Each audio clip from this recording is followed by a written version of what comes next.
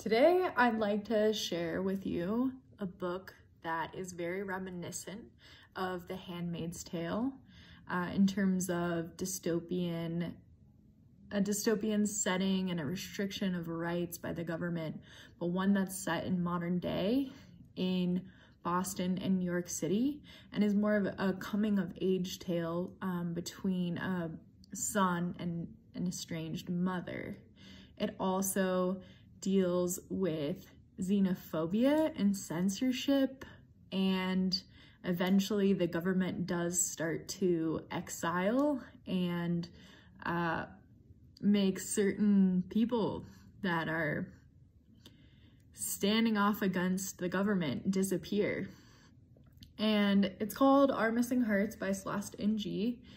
It is a fiction book, but it's so eerie and also reminiscent of what we're going through in society today. Like, there's people disappearing, there's people that are being separated at the border, and there's rampant racism and people who are of a non-white background that are being treated as second-class citizens.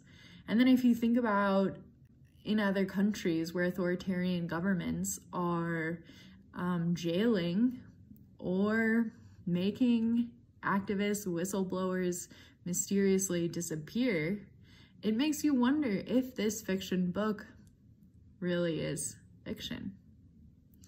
So ideally, I would give this book talk to students of the politics club or politics classes at our local university, Western Colorado University.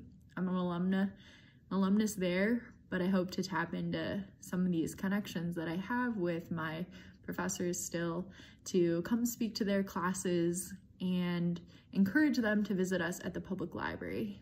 Because while they have a rich academic library, that's more so to focus on their school studies and not necessarily read for fun or for pleasure.